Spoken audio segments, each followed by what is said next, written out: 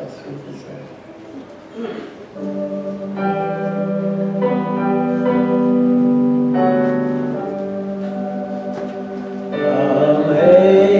Amazing grace, how sweet the sound that saved a wretch like me. I once was lost, but now I'm found. Was blind, but now I see. 'Twas grace that taught my heart to fear, and grace my fear relieved. How precious is that grace appeared the hour I first believed. Through many dangers, toils, and snares, I have already come.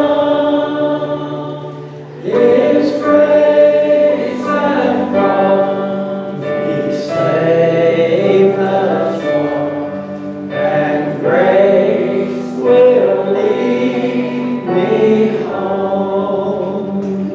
The Lord has promised good to me.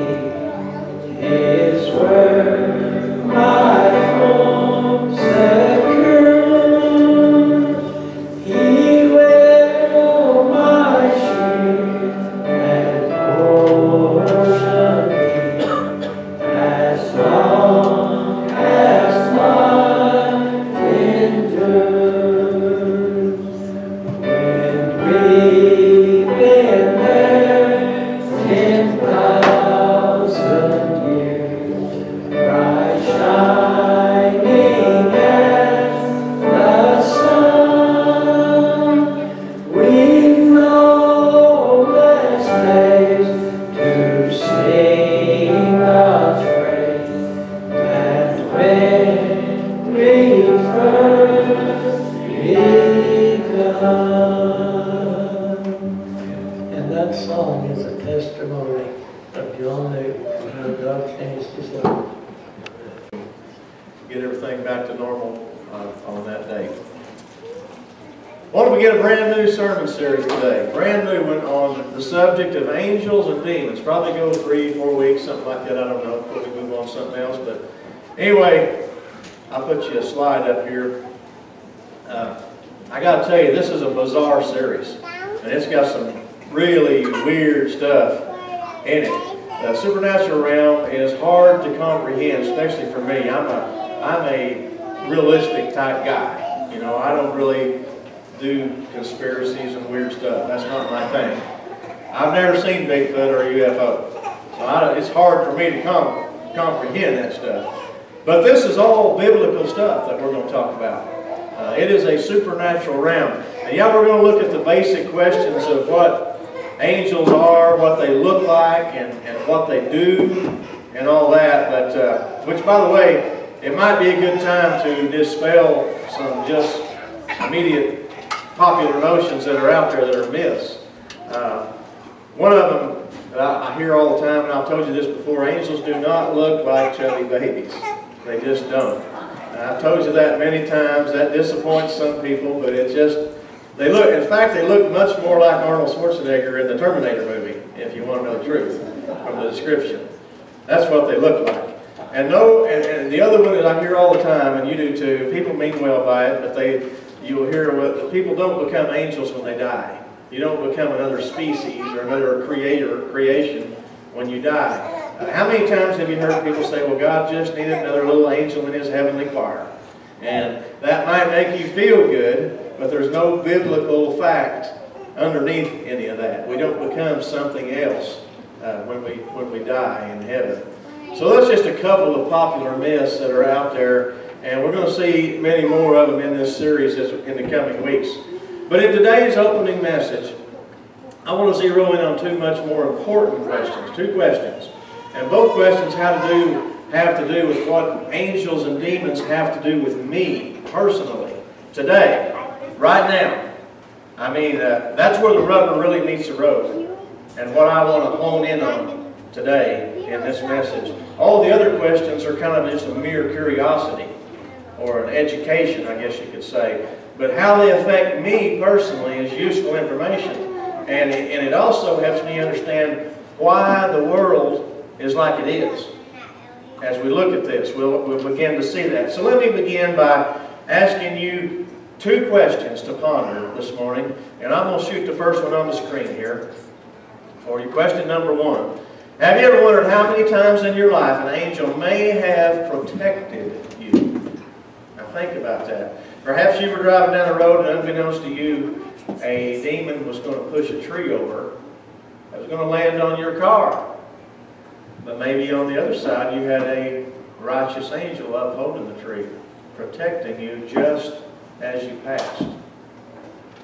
It sounds bizarre, ridiculous, I admit, but don't be so sure about that until we read some scripture. You probably change your mind. Or how many times have you drove up on a bad accident, mangled wreckage all over the highway? I drove a mail route 31 years, and I saw more wrecks than I can tell you about. Some of them are sickening. How many times have you done that? The ambulance lights on the road, and you thought, wow, I am really glad I didn't come along 5 minutes earlier, or I would have been in that intersection when that happened.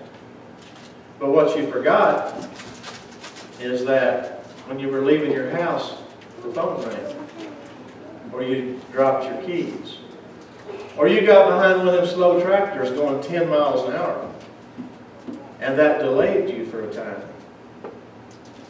Some people call it coincidence, fate, karma, but is it really? Is it really? What if there's an unseen, supernatural world manipulating many of the events around our lives? I'm telling you, that's where it gets kind of creepy when you think about it. But the Bible tells us that there is a constant spiritual battle raging unseen by mortal eyes. The substance of things unseen is what the Bible calls it. And I've personally wondered how many of the things that happen to us are the result of angelic intervention. It's a thought to think about. We most likely won't know the answer until we get to heaven. How many times angels protected us from something. So many times I've had close calls in my life. I know many of you have too. Close calls. And I've wondered, wow, split second could have made all the difference. Hebrews, angels do protect us. I'll show you a verse. Hebrews 1:14 on the screen. Are not all angels ministering spirits sent to serve those who will inherit salvation? And by the way, that verse has led many to believe that angels only minister to the saved. And it does seem to indicate that by saying they serve those who will inherit salvation. But regardless, they are sent to serve, as that verse says. And you recall in Acts chapter 12, you know, Peter was freed in prison. I seen Sherry made some chains for the kids today, prison chains out there this morning. But Peter was in prison, and it says that the angel struck him and the chains fell off. You know the story. That's power. That's real power right there. Another obvious verse is Daniel 6:22. Look at what it says on the screen. My God sent His angel and shut the lions' mouths, and they have not harmed me. Angels at work. What about Psalm 91:11? Look at it. For He will command His angels concerning you to guard you in all your ways. So clearly God uses angels in the service of protection. Clearly He does. And He also uses them to give comfort and to minister to us. It even happened to Jesus on 2 separate occasions. the Son of God, was ministered by angels on 2 separate occasions.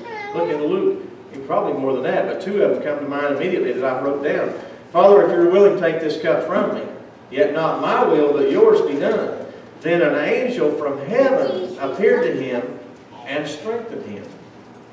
And another one in Matthew 4.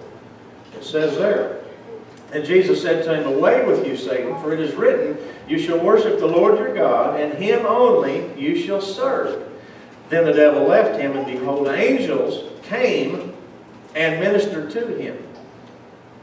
Now you say, well, does it still happen today? Does it really happen today? Good question. Just ask Billy Graham about it, though. You can. He's passed away now, but he did a TV interview one time, and I saw it. He said this, quote, on many occasions, I have felt the entire weight of ministry on my shoulders and collapsed in total exhaustion. Entire stadiums were filled with men and women waiting to hear the gospel, and I didn't have the strength in my body to stand on my feet. In those times, God sent His angelic visitors to touch my body and give me the strength so I could speak His message as a dying man to dying men. Unquote. That's Billy Graham. In his book he wrote, called the title Angels, he tells the story about being in a room when his maternal grandmother passed away. And this is what he said, quote, the whole room seemed to fill with heavenly light. Deathly ill, grandmother suddenly sat straight up in bed and said, I see Jesus, and I see Ben, her husband who had died several years earlier. She said, and I see angels, lots of angels. Then she slumped over, absent from the body and present with the Lord. Unquote. Words of Billy Graham. Several years back, I saw an interview, and I believe it was on Fox News. It's been a few years ago, and it was with a man named Walt Shepard. Some of you may have heard his story. He became depressed over his wife leaving him, and he decided to commit suicide. And he accelerated his car to over 100 miles an hour on Interstate 10, just outside New Orleans, Louisiana. And at top speed, he saw an abandoned car beside the road and plowed his car into the back of it. That was his chance. It was a giant explosion. Both cars burst into flames. And Walt was thrown through the windshield and onto the mangled engine of his car. Survived the crash, but he was unconscious and fire surrounded him. And a hotel was just down the road, and the manager of that hotel heard the crash and called the authorities. Highway patrol arrived, and they couldn't get within 50 feet of the wreckage because of the intense heat of those flames. And as they watched it burn and were waiting on the fire trucks to come, 2 highway patrol officers and the hotel worker saw 2 men walk straight into the flames and carry Walt out and lay him on the pavement. I saw their interviews tell the story. And the 2 officers loaded Walt in the ambulance and turned around, and the men were gone. There were no other cars at the scene. They never could find who did that. But 3 eyewitnesses, reputable witnesses, saw it happen. And to this day, those officers believe they witnessed the work of angels. You can't convince them otherwise. Just 2 weeks ago, I told you about Phyllis White falling out in front of her house in the middle of the road. And 2 a.m. in the morning, she wandered off and fell on the pavement in the highway now, in the middle of the road. And some man came along, called an ambulance, and stayed with her laying in the blacktop so she wouldn't get hit by a car. Now that's not unusual for a good Samaritan to do that, and most of us would do something like that. But the ambulance loaded her and he disappeared, and they still don't know who he is. Was he an angel? I don't know. Could be. I just don't know. But it's possible. In the Joplin EF5 tornado that we had just a few years ago, There were numerous accounts of angelic happenings during that tornado, right in the midst of it. I don't have time to read each one, but you can look them up online. You'll find dozens of stories about angelic visits during that F5 tornado. Many of those people reported what they called butterfly people. Curious term, referring to the wings. Butterfly people. Google Joplin tornado butterfly people and you can't even read it all. There's so many stories on there. And to this day, if you go to Joplin and drive through town, you'll see giant murals on buildings of butterfly people in response to those angelic visits. Many people claim that they were protected by butterfly people. But now that begs an important question that comes to my mind. That is, why didn't the angels, or God for that matter, save them all? Why did 116 people die in that tornado? And the answer is God only knows. I mean, that's the sovereignty of God. You can ask those questions till the cows come home, and you won't know till you enter heaven's gates why things turn out the way they do. But one must keep in mind that death isn't always a punishment or a negative outcome in God's eyes. You know, it's really the gate by which you enter heaven. So you have to keep that in mind when you're pondering such a heavy question. But it makes you wonder why things turn out the way they do. And it also brings into question just how powerful an angel is. How strong are they? Can they walk into an EF5 tornado while it's happening? How strong are they? When you look through Scripture, you see that only 2 angels destroyed Sodom and Gomorrah. It wasn't an army of them. It was 2 angels destroyed 2 large towns. 2. So you must conclude that they are infinitely stronger than any man. They have way more powerful than any man. In 2 Kings chapter 19, one angel killed 185,000 men with a sword. One. Then you have the story of the angel of death in the Passover story, the killing of the firstborn. Exodus 12:30 says that every house in Egypt that didn't have the blood of the lamb over the doorpost had a dead person in it. Every house. That's a lot of death. Hard to imagine. Then you have Michael, the archangel. As far as we know, he's the most powerful angel that ever existed. He single-handedly whipped Satan in Daniel chapter 10. You remember the story? But the contest lasted 3 full weeks. Can you imagine that epic battle? If you're into video games, that would be one for the ages right there. Took 3 full weeks for Satan to tap out.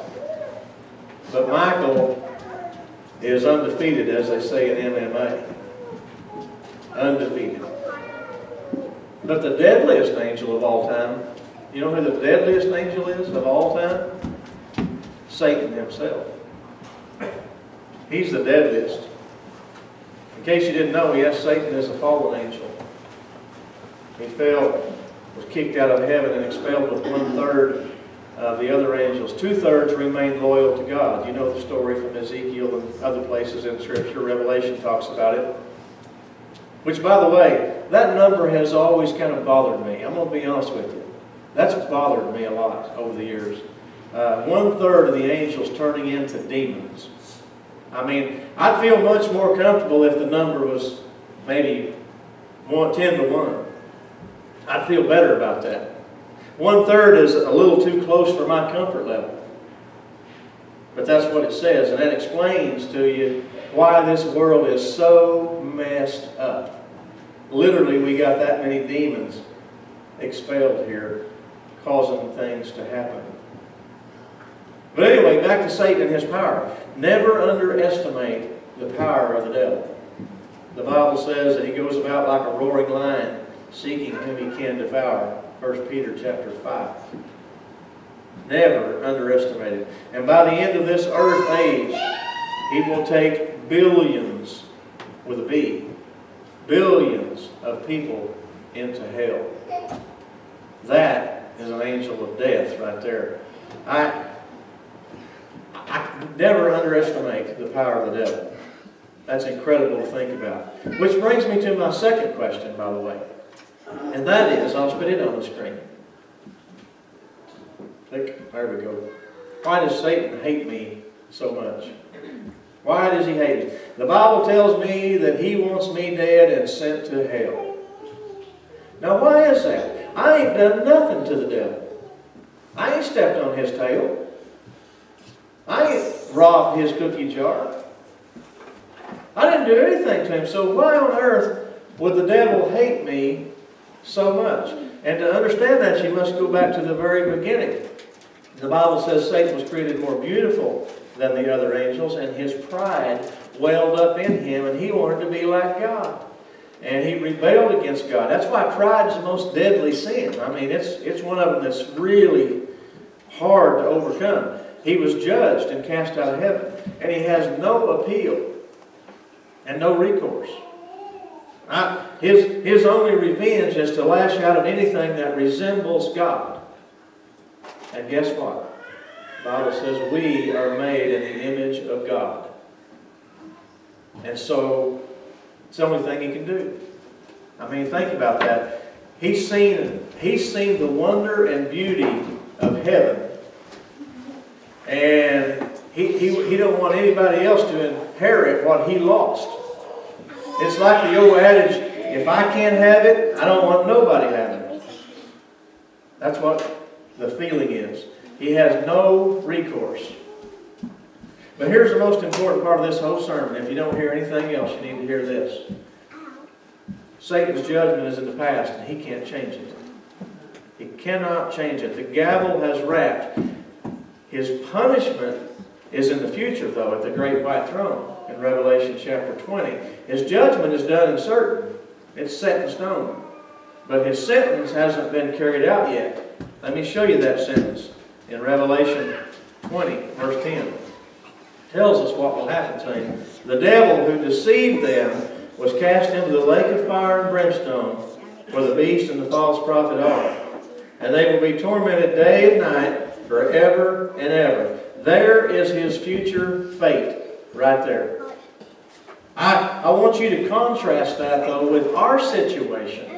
Satan's judgment is already done and unchangeable. But mankind's judgment, our judgment, is in the future still. We have the ability to change our destiny by accepting Christ. Please hear me on this. I'm telling you, I cannot overstate to you how profound this statement is right here. You have the ability today to decide where you will spend eternity. Satan lost that option.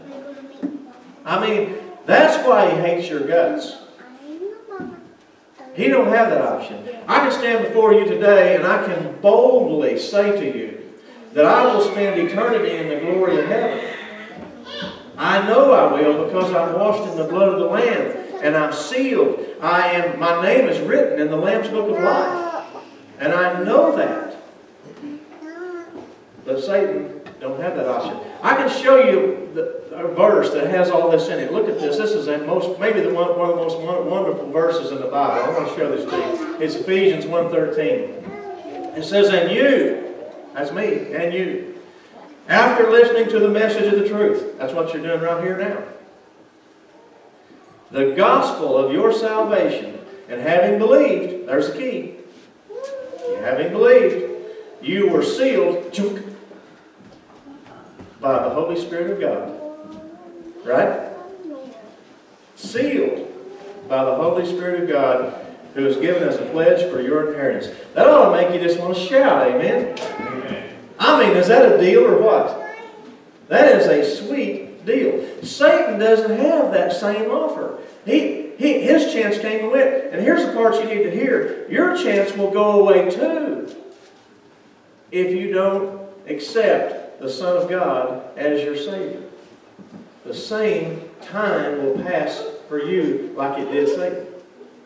Repentance in hell won't get you a cold drink of water. Now that's the truth. It will be too late. The Bible says very plainly that fact. I want to show you a verse that says that very thing. And it is 2 Corinthians 6:2. Behold, now is the accepted time. Behold, now is the time of the day of salvation. Not tomorrow, not the next day. Satan lost that. I tell you, he would give all he has to be included in that verse right there. He would give it all, but it's not an option. What about you? He's on the dark side of this picture. Look at this. On the dark side. What about you? Are you on the dark side too? Headed for the same fate as Satan?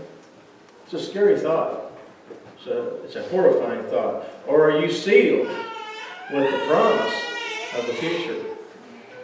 I tell you what, for those of you that are saved, is that not the most amazing thing ever? I mean, it is tremendous, isn't it, to think you're sealed, set in stone, your future. If you don't have that assurance, we offer it to you here today. God offers it to you. Bow with me as we close in prayer. Lord, if we learn nothing else from this message, I hope that we learn not to squander our chance like Satan did. Your offer of salvation is alive and well today, but we don't know how long it'll be available. May we not procrastinate and make sure that we're sealed, as the verse says. God, help us to learn and to understand from this series and from your message, and realize that there is a right and a wrong side to be on. And may we take heed from it. In Jesus' name, amen. Bob's going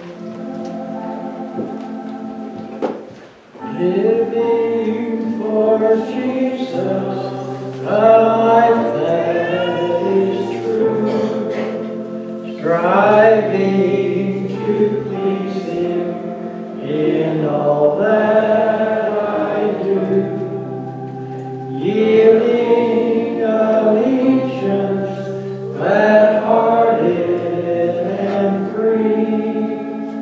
This is the pathway of blessing for me.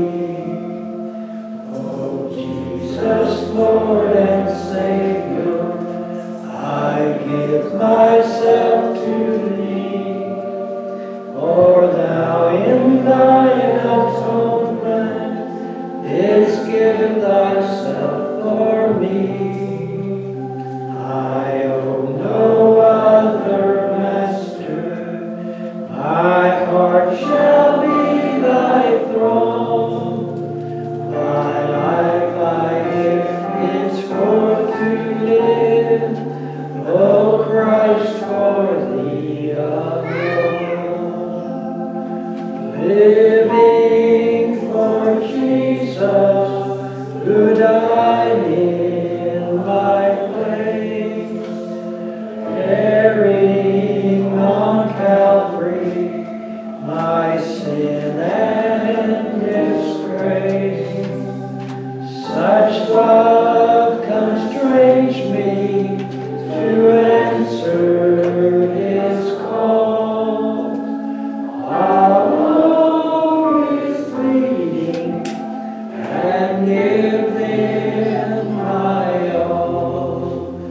Oh, Jesus, Lord and Savior, I give myself to Thee, for Thou in Thine atonement didst give Thyself for me.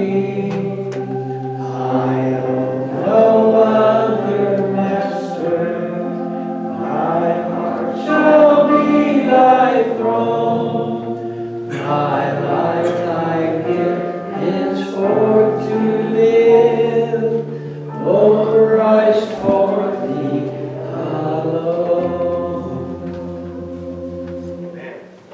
Glad you're with us today. I hope you've been blessed for coming. And I mentioned I hope we get back to normal soon. And If you want to stop out there and look at our new park, we're getting close to it. We're getting ready to paint this probably this next week. And after that, move with doors and plumbing and all the other things. But we're getting closer. And it's going to be neat when we get it done and have a big nursery and children's facility there to add to it.